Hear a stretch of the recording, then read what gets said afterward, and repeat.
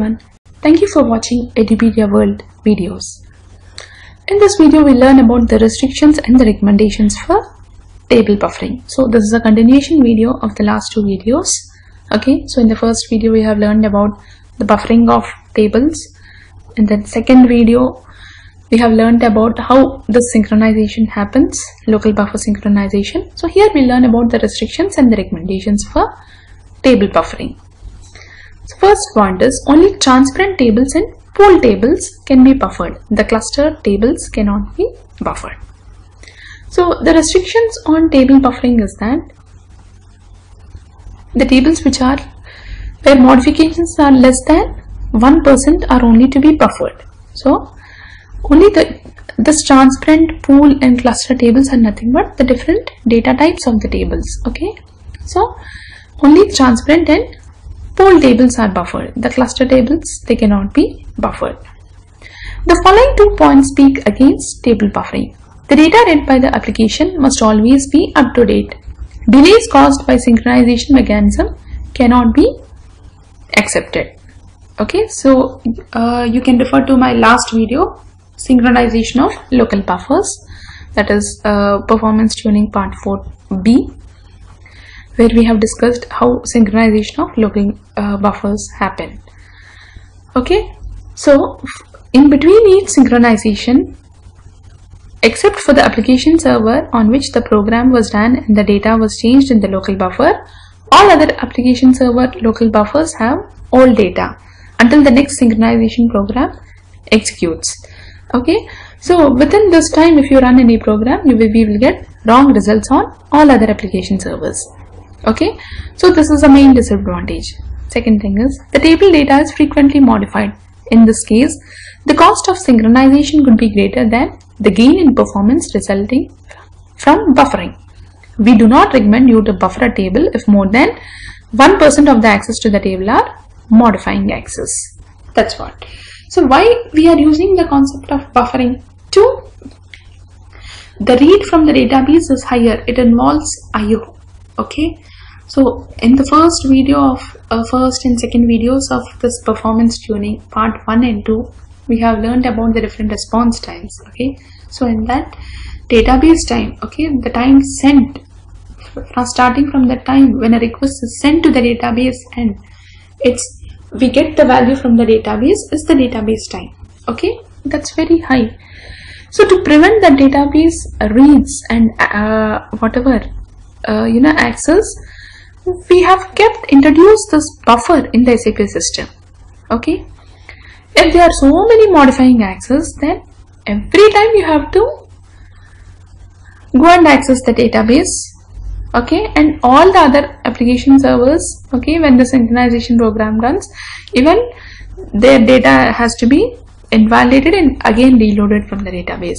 So that makes no sense. We are not reducing the database calls.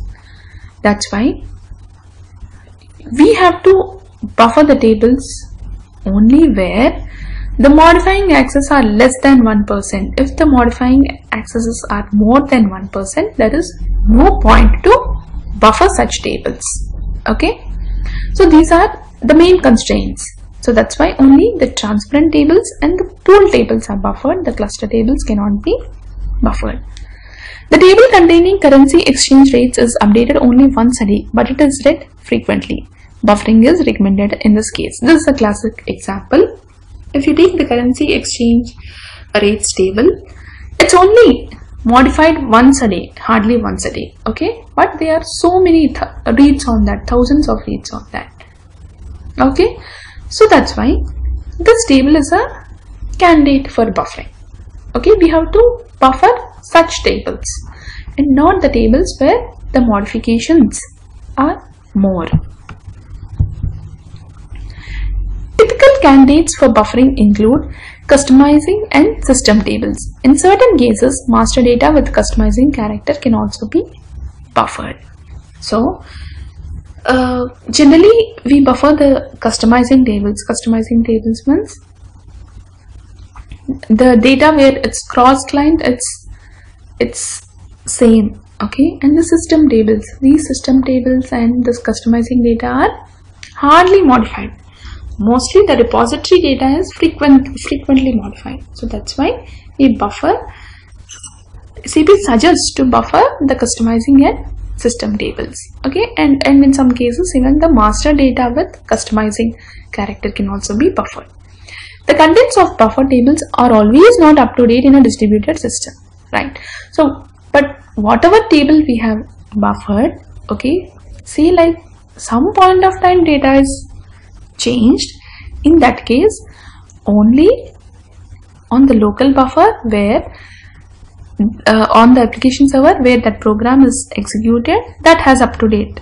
Okay, and all other application servers buffers have old data until the synchronization happens. So that's why there is a big damage that there is a chance that if we run the program on any other application server where the table buffers are yet to be synchronized, they will still show old data.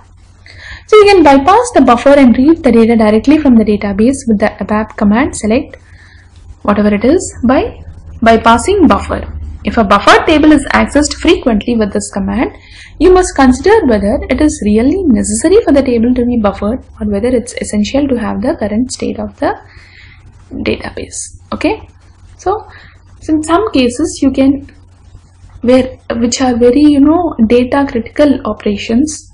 Okay, for such programs, like even in that fraction of second, if it reads some wrong value from the buffers which are yet to be synchronized on the application servers, then it will impact your business a lot. Then such programs you can use this bypassing buffer. But if you in all the programs if you use bypassing buffer, then there is no concept of creating the buffer and putting it in between the database, right? So that's why we have to, table buffering is good, but only when it's really necessary for the tables which are read and modifying accesses are less, it's very good. So that's why SAP kept a restriction that all the tables cannot be buffered, only some tables can be buffered. You must define whether and how a table is buffered in its technical settings. Okay, for more information you can see the technical settings from SE11, okay, and SE14. Okay, so these two tables you can see the technical settings of a table. Okay, so there we will define if a table can be buffered or not. Okay, buffering of transparent database tables with key columns of the types df16_dec, df34_dec, df16_raw, df34_raw is supported. So buffering of the transparent tables with the key columns of this type are supported. Okay, so the main restrictions on buffering are the data is not always up to date.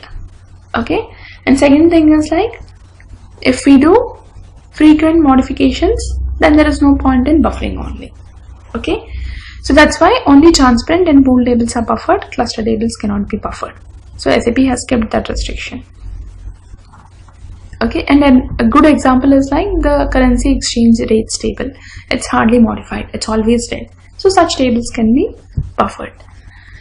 And select bypassing buffer. This command you can use if you want to bypass the buffer and read the data directly from the database, because you are afraid that even though in that fraction of seconds if I have executed my program on some application server where data is still old, then it will give me wrong results and it will cause a huge impact to my business.